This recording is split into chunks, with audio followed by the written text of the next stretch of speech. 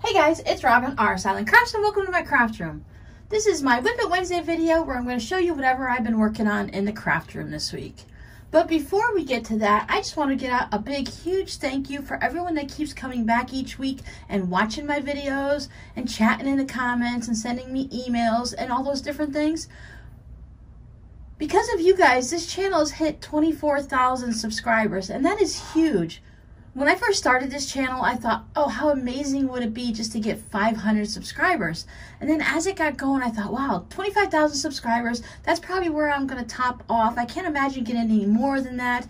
How many people are going to really come by and hang out with me and listen to me ramble on and chitter, chitter, chitter, chitter, chitter? It's just crazy. But now it's at 24,000, and I thought, wow, maybe we can go a little bit higher than 25,000. Maybe that was a little bit of a low dream, and now we can move it up to a higher goal and work our way towards 50,000, which would be crazy. I can't even think about that high of a number. But I just want to make sure that I said a big thank you to you guys and say thank you. Say the same words over and over again, because I'm just amazed every day that you guys are in my life, and I appreciate it. So last Friday's tutorial was for the little cozy to put your double pointed knitting needles. And you guys seem to really like that video. And you came up with so many ideas that you could use them for to change it up a little bit. So if you want to go ahead and check out that video and look in the comments, there's different ideas in there about adding vinyl and making them different sizes and what you can use them for. So those are done. I also wanted to play with some of my scrappy strips. My containers are starting to get full again, so I need to start making some things with them. And I'm like, okay, well, I've made enough crumb blocks. I really shouldn't make any more crumb blocks. Let's move on to something. So I thought, well, if you've got strings, you should make string blocks. So I started doing some quilt as you go on the batting. But then after making them, and I thought, okay, well, I made them the smaller size, 6.5. I believe these are 8.5. Yep, 8.5. So I made these 3, and I thought, you know what? That's not what I want to do. So I'm going to go ahead and switch up and try maybe quilt as you go log cabin squares and see where I can go from there. Maybe not quilt as you go, maybe just go ahead and make them. I would like to put some curtains in my kitchen window, and I was thinking, since I have the crumb ones here, they're over there on that side of the wall, that maybe I'll put some log cabin ones in the kitchen. So skip the batting, just make some scrappy log cabins, whether they're wonky or not, and then put a backing on it and go ahead and put them in the kitchen window. So that's what I think I'm gonna go ahead and try later on this week and see if that, playing with scraps are great, but you really gotta feel it, You can't just say, oh, I'm gonna make something with my scraps and be done. If it doesn't keep your mind, even though it's a mindless task, your mind still has to be part of it, and it has to be intrigued and interested and wanting to do it. And as you see, in a week, all I did was these 3, and I did these all in one session, so it was probably less than an hour. So I was like, yeah, no, it's boring me. So then I switched over to one of my favorites. Do you remember last week when I showed you the postcard I got from Russia, and it came with these, these 2 little mini panels? They were sewn together. I just go ahead and clip them apart, and I decided to put them down. I did that quilt as you go like I showed you guys with the zipper pouches, where I laid it down. I just did a little bit of an outline here because I didn't want to quilt this all the way down. And then stitch one piece on, a couple quilting lines, other piece on, quilting lines. So I did that with both of these. These, I believe, are already in my art trier shop, so if anyone's interested, you can find them in there. Then I went about my week doing everything else you got to do and all the different things, and I thought, well, I'm going to play a little bit more. So then I started playing with some fabric postcards. While working through and cleaning up my craft room and moving things around, I found some books. I found A Year in the Life of Sunbonnet Sue. These are little rotary cutters. Let's see if you can see those. That's going to be important in a minute. And then I also found the calendar quilts. See those little itty bitty tiny ants? Well, they're not so itty bitty. So I wanted to pull these back out and start working on these, but I wasn't ready for it. I don't have all the fabric without a good shopping trip. Here's a couple more. There's the 4th of July. So I just went ahead and pulled some elements out of it, and I made some fabric postcards because it doesn't take much fabric for that, and I have everything I need. So I have, this is the ant that looks so tiny up there. This ant, you know, the postcard is 4.5 by 6.5, so you figure the ant's about that size, a little bit smaller. But I put him on what looks like a little picnic blanket. I kind of put him a little crooked. I did that on purpose, and then I did put him a little bit low, so he's about walking right on the edge of the blanket. I thought that was a fun one. And there was one with flowers. I don't know, it's probably May as a maypole. So one of them had flowers in it. So I went ahead and did some batiks. Now the yellow and the blue flower is a batik, and the green, and then this black is just something that, it almost reminds me of a velvet, like an embossed velvet. It just has that rich look to it, really plush, but it's not, it's just basic cotton. It's just the way it's been printed and stuff. So I made one of those. And I got so excited with making these that I forgot to trim up before I went ahead and put the stitches all the way around it. So there was some of the white cardboard showing out through here. So I just went ahead and I took a black Sharpie and I did that little trick where you color it in. Now I'm only tattling on myself for you guys to know that if you have an issue like that, you can just go ahead and color that white in with whatever color you need. Now you're gonna notice on a couple of these that I wasn't able to, and you can't really trim it after it's been stitched down because you'll trim the stitches. I think they're perfectly fine and they're okay. Sometimes it just happens. I'll do my best to remember next time. Here is the rotary cutter. I put a piece of selvage and Q for quilting. I went ahead and I quilted the background for, you know, if it's a quilting card, it should be quilted. It looks like it's been quilted through the rotary cutter, but I just went ahead and I pressed it really nicely with an iron. So while it looks pressed, it really, I mean, while it looks like it's been stitched, it really hasn't. It's just the way that the batting and everything is popping up. And I think it still came out fine that way. So I have that one.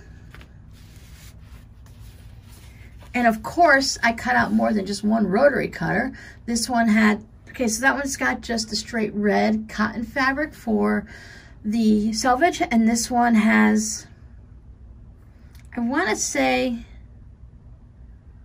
that I have no idea. This looks like it might be a panda or something, but it's got some nice bright colors and everything. So I just put that selvage down. This fabric underneath here, let's see if we can see that. It's actually little pins. Like when you push pin, you put it in for your fabric when you're sewing. So thought that was the perfect background fabric for that.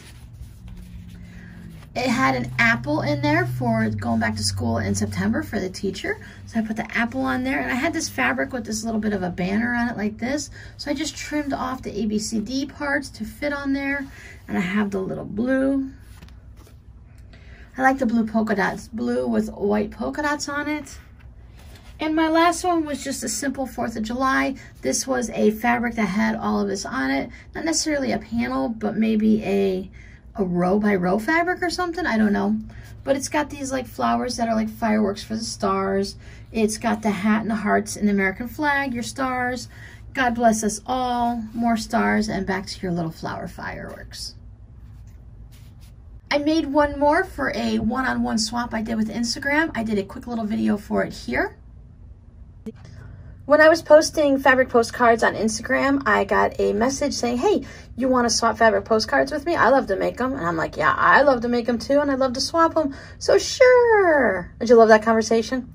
So this is the one I made. I haven't signed the back of them or put the little line on yet. And for her, since I'm swapping it one-on-one like that, I will probably go ahead and write on it because it's a little bit different than if I'm sending it to you guys as a gift. Because then if you do or don't like it, you can always, I always feel like if I'm sending it as like a gift to my patrons or as a prize or something on YouTube, that if you guys are always like, oh, Robin, I love looking at your fabric postcards, but, you know, I have enough of them. You can use them yourself and go ahead and send them to someone else. That's why I always leave the backs blank. But in a swap situation like this, I'm probably going to go ahead and write my name and the date, my RsIslandCrafts, Robin LaLone, and probably Cape Coral, Florida. You know, Instagram swaps, put a little information on it just as a reminder of what the swap was from. But I won't be putting any addresses or anything on it at all like that because, as you guys know, I put them in a clear envelope. Sorry about the wobbling. I put them in a clear envelope and put a shipping label on it. That way, I just love seeing them go through the mail like that. They stay protected with the clear envelope. They don't get dirty. Hopefully they seem to survive without getting torn and ripped. And also they go through the machines at the post office, and that allows it to go through for just a stamp. The clear envelope keeps everything from getting hooked in the machine. And then that shipping label gives the post office something to cancel. And there just seems to be, so far, so good. I believe I've sent out at least 100 of them now, that they've all, as far as I know, no one has mentioned that. I don't always tell people when they're getting it, so maybe they didn't get it and I just don't know it. Most of the time, I let my patrons know. I'm like, hey, patrons, I'm sending out gift cards, fabric postcards to you guys. You could stick a little gift card in the back and send it off. It would be thin enough still, right? All right, I'm in a babbling mood today. It's Sunday. I'm going to go ahead and have a little fun in the sewing room. Back to you, Robin. Thought that was fun. I love getting messages on Instagram. Hey, do you want to swap a fabric postcard? Now, all of these are going to be going in the shop. This is Monday morning, and I haven't sat down to put them in the shop yet. So they should be in there by the time you see this video on Wednesday. If not, and you're interested in one of them, just go ahead and send me a message, and I'll get it all set up for you. But I'm pretty sure that these two are 99.9% in the shop. I really like this look with the little design in it, and then the fabric that goes around it. This is the favorite type of fabric. It's that marbled, speckled, tone-on-tone blender fabric. I really love a nice blender fabric. And I think that's what these technically are listed as, is blender fabrics. It's got the blue with a little bit of light spots, a little bit of dark spots, with the green, has a little bit of yellow here and there. And I just love that fabric instead of a straight solid. Straight solid just comes out a little too flat for me, so I like to have it a little bit movement-like. So last week I showed you that I had finished one of the mittens. I just needed to put the little thumb on it. This week I'd started on the cuff for the second one. I'm on like row 12. I need 14 rows before I can start working on the pattern.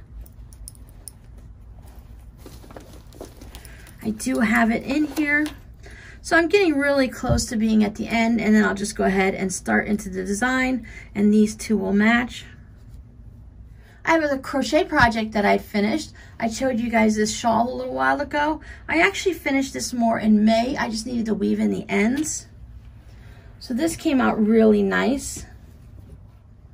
I love the way these yarns look. It's definitely not my colors. I'm not much into browns and creams and stuff like that, but I think it's a beautiful shawl. I did do a little, not necessarily a twirl video, but that's what they call them when you sew something. You make a skirt or something or a dress, and then you twirl and show it to them. So here's my little twirl video, not twirling.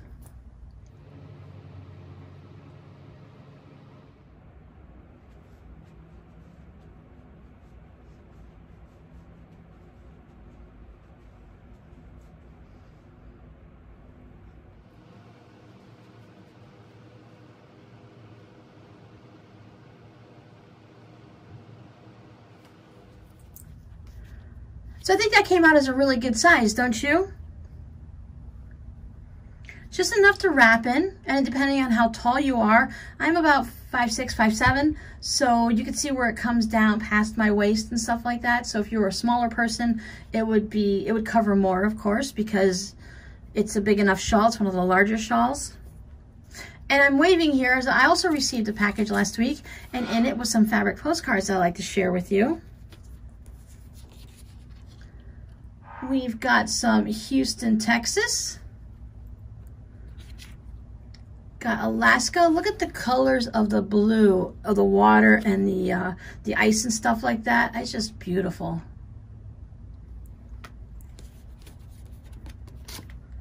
Niagara Falls.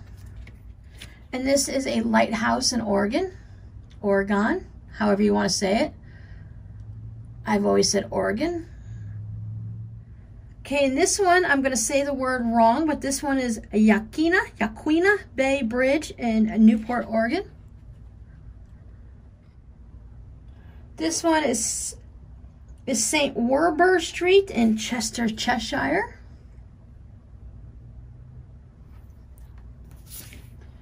This one is Litchfield in Staffordshire. I'm sure wherever you live, like I can tell when people say words here that whether they're local or they're tourists, because every state, every city, every country, all around the world has one of those names that people just can't say. It looks like it should be simple and you should be able to just say it right across, but you always have to put a little twang in it or something, and it always changes how the word is said. So nothing too exciting going on here in my world. It's just extremely hot in Florida and we're not getting any rain, but we're getting the Saharan dust that's been coming over. It's making the sky very hazy, and while you can see where the sun is, of course, it's just got a haze in front of it. And they say it's supposed to make for gorgeous sunrises and sunsets, but I've seen a lot of color in the sky, but I haven't seen anything spectacular yet. Summers in Florida are always hot. It's just we're having this extreme heat wave. I know a lot of you guys are also suffering from the same thing wherever you're at. It all just depends on where you are and what the level is. Because let's face it, if you're used to the temperatures being 80, 85 all the time, if it hits 90, you guys are going to be hot. So it doesn't matter where you live. If it's like, I've heard in Alaska that they start to get hot at like 75 because they're used to that cooler weather all the time. So hot is hot no matter where you live. If you're hot, you're hot. I just missed the rain. The rain in the afternoon, we usually get rainstorms somewhere between like 2, 3 o'clock in the afternoon, or maybe after dinner, and it cooled down the house. So that lovely rain will like cool down the house, it'll cool down outside, and it'll just be nice weather and it'll be comfortable. It'll be hot, but it won't be sweltering. So I've been out watering the hibiscus hedge in the morning and at night. I've got some grass that's growing. I've fertilized everything. I'm waiting on a new sprinkler to come. One of them ones from our childhood that goes chicka chicka chicka chicka chicka chicka. Remember, you used to run through those sprinklers? They have some that go like this, but my side yard is so narrow that I want to water the hibiscus hedge that is this long versus something that I have to move every half hour from here to here to here to here. So that's coming. As we all know, things coming in the mail tend to go a little bit slower, but they didn't have what I wanted locally, and I'm really not leaving the house that much. Pure laziness. I just don't want to go out. I've got some special fertilizer that's been on back order that they don't even sell locally, so I didn't have a choice but to order it online. Some special Miracle-Gro for blooms for the flowers specifically. The fertilizer I've been using right now is for grass or plants or vegetables or flowers. Whatever that's growing, you can go ahead and use it. And now it's doing great on the grass. It hasn't done too much for the hibiscus yet. Some of them are struggling, and I think either a squirrel or a rabbit is eating the leaves because the hibiscus are getting bare, but there's no leaves on the ground. So unless they're just miraculously blowing away when the yellow leaves aren't blowing away, then someone's eating the green ones. So there's a couple ones that are getting eaten and a couple of ones that are doing really great. So I'm just waiting for this rain to come, because I know when I had them on my front porch, once the rain hit versus me just trying to figure out how much to water them, that they would explode and get really big. So I'm just figuring once the rain hits, we tend to be very dry before the 4th of July. Our actual first rainy day coming up, that's going to be more than 20% chance of showers. It's more like, hey, everyone, you're getting rain. It's, of course, the 4th of July. I have been here since I was 13, so it's been, you know, almost 40 years, and it has rained, I would say, 90% of the time on the 4th of July. Very seldom do you get a 4th of July where there's no rain. Now, it doesn't always mess with the fireworks. A lot of times it'll rain earlier in the morning or the afternoon, but we've had plenty of days where it rains all the way through the fireworks shows. Which doesn't matter too much this year because there won't be any big professional city-run fireworks show. I'm just going to watch my neighbors do all of theirs because they've already been lighting them off, so I'm sure they're going to have a really good show on the 4th of July. One more thing before I let you go. If you guys are interested in swapping postcards, I've just signed up today as of Monday, June 29th, 2020, in case you watch this later, to a fabric postcard swap on Instagram. Now, they are accepting up to 300 people into this swap. It's a direct mail, which means that I'm going to put a link in my community tab. I'll put it up as soon as I'm done with this video. So you'll see this on Wednesday. If you haven't seen the information in the community tab, just go ahead and look through. If you go right to my channel, there's a little community tab you can click on, and I'll put all the information there. I'll see if I can link to Instagram. If not, I will give you the person's name that's running it so that you can go ahead and sign up if you want. You can sign up for 5 fabric postcards to mail them either locally in whatever country you're in or internationally everywhere. I'm also donating some prizes. I'm going to be donating this beach theme zipper pouch. I thought that was good for the summer. Now this swap is running all the way to the end of August, so technically it's still the summer. And then I have this bug, one of the zipper pouches that, like the pyramid kind, like this. Remember when I was making these for a while there? So I'm going to donate that. And I'm also going to donate a fabric postcard. I didn't think about donating a fabric postcard as a prize, but the person that's running it, she's donating one as a prize too. So I thought, well, if there's going to be 300 people, this is really inexpensive for me to mail out. And it's something that I know a lot of you guys love the salvage ones, and I've sent these out to my patrons and they did really well. So I thought I'd go ahead and just donate one of these also. So as I said, if you're interested, go ahead and check back on the community tab. If you can't find it and you need help, just go ahead and message me on Instagram, and it's easier for me to link on Instagram directly to it than to link offsite. So I hope everyone stays safe and stays cool this summer, and I'll see you guys next week. Bye.